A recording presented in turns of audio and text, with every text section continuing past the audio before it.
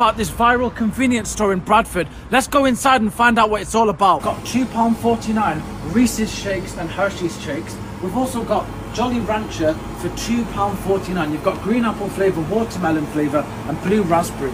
The prices are criminal. In Manchester these would be a £5 each. And over to the section that you've all been waiting for, the American candy section. But before we get to that, look at these Mentos Fanta. Have you ever seen anything like that before? You've got Cheetos, Takis, Buffalo blue cheese, and here's the American candy section. You've got Jolly Ranchers, cameraman, come in and show them.